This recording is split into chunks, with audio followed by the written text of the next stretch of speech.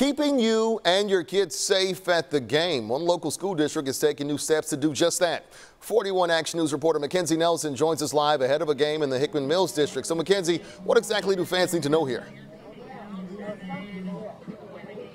Well, Kevin, it started last week and it's being implemented again tonight and at every future home game. And you can see behind me, there are wands that are being used on every single fan before they're allowed to walk into the stadium.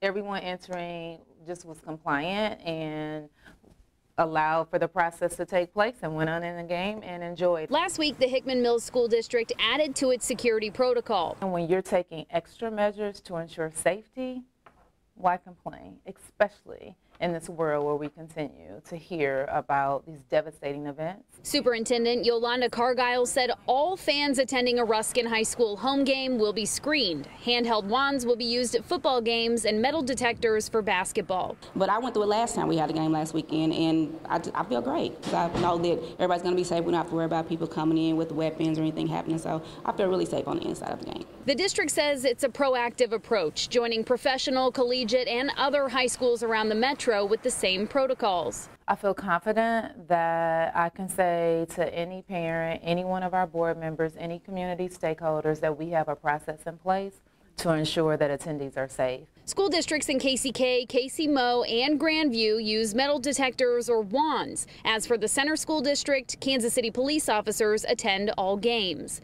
Parents like Tara Charles appreciate the district's efforts. I think it's actually great because a lot of people have like a negative image about our district, and we're doing everything we can to keep everybody safe and make sure everybody's happy and they feel welcome when they come to our district. So I think it's great that they're doing that.